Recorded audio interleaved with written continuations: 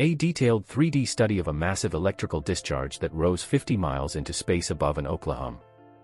A thunderstorm has provided new information about an elusive atmospheric phenomenon known as gigantic jets. The Oklahoma discharge was the most powerful gigantic jet studied so far, carrying 100 times as much electrical charge as a typical thunderstorm lightning bolt. The gigantic jet moved an estimated 300 coulombs of electrical charge into the ionosphere, the lower edge of space, from the thunderstorm. Typical lightning bolts carry less than 5 coulombs between the cloud and ground or within clouds. The upward discharge included relatively cool, approximately 400 degrees Fahrenheit, streamers of plasma, as well as structures called leaders that are very hot, more than 8,000 degrees Fahrenheit. We were able to map this gigantic jet in 3 dimensions with really high-quality data, said Levi Boggs, a research scientist at the Georgia Tech Research Institute, GTRI, and the paper's corresponding author.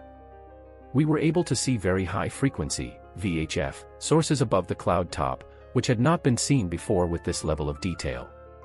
Using satellite and radar data, we were able to learn where the very hot leader portion of the discharge was located above the cloud. Boggs worked with a multi-organization research team, including the University Space Research Association, USRA, Texas Tech University, the University of New Hampshire, Politecnica de Catalunya, Duke University, the University of Oklahoma, NOAA's National Severe Storms Laboratory, and the Los Alamos National Laboratory. The research is reported August 3 in Science Advances. Steve Kummer, professor of electrical and computer engineering at Duke, uses the electromagnetic waves that lightning emits to study the powerful phenomenon. He operates a research site where sensors resembling conventional antennas are arrayed in an otherwise empty field, waiting to pick up signals from locally occurring storms. The VHF and optical signals definitively confirmed what researchers had suspected but not yet proven, that the VHF radio from lightning is emitted by small structures called streamers that are at the very tip of the developing lightning. While the strongest electric current flows significantly behind this tip in an electrically conducting channel called a leader, Kummer said. Doug Mock, a co-author of the paper at University Space Research Association, USRA, said the study was unique in determining that the 3D locations for the lightning's optical emissions were well above the cloud tops. The fact that the gigantic jet was detected by several systems, including the Lightning Mapping Array and 2 geostationary optical lightning instruments, was a unique event and gives us a lot more information on gigantic jets, Mock said. More importantly, this is probably the first time that a gigantic jet has been 3-dimensionally mapped above the clouds with the Geostationary Lightning Mapper, GLM, instrument set. Gigantic jets have been observed and studied over the past 2 decades. But because there's no specific observing system to look for them, detections have been rare. Boggs learned about the Oklahoma event from a colleague, who told him about a gigantic jet that had been photographed by a citizen scientist who had a low-light camera in operation on May 14, 2018. Fortuitously, the event took place in a location with a nearby VHF lightning mapping system, within range of 2 next-generation weather radar, NEXRAD, locations and accessible to instruments on satellites from NOAA's Geostationary Operational Environmental Satellite, GOES, network. Boggs determined that the data from those systems were available and worked with colleagues to bring it together for analysis. The detailed data showed that those cold streamers start their propagation right above the cloud top, Boggs explained. They propagate all the way to the lower ionosphere to an altitude of 50, 60 miles, making a direct electrical connection between the cloud top and the lower ionosphere, which is the lower edge of space.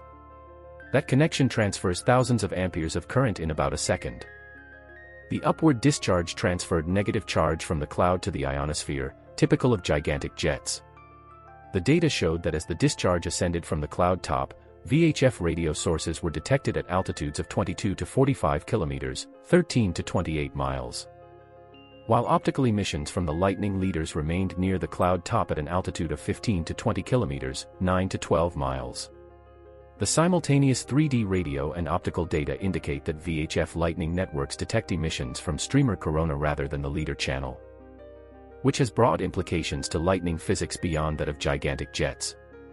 Why do the gigantic jets shoot charge into space?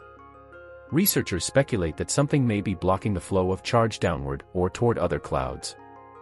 Records of the Oklahoma event show little lightning activity from the storm before it fired the record gigantic jet.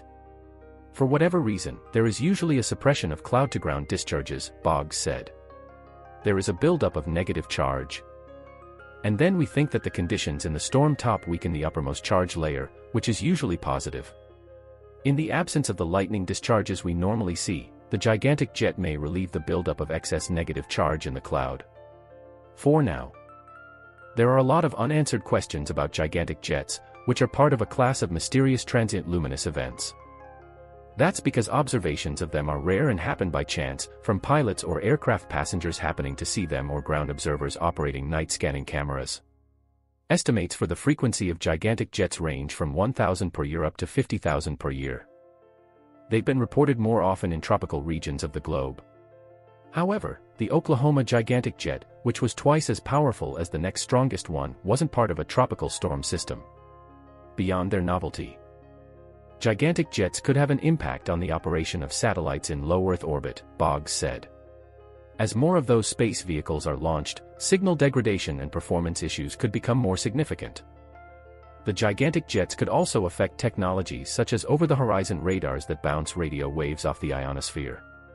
Boggs is affiliated with the Severe Storms Research Center, which was established at GTRI to develop improved technologies for warning of severe storms, such as tornadoes, that are common in Georgia. The work on gigantic jets and other atmospheric phenomena is part of that effort.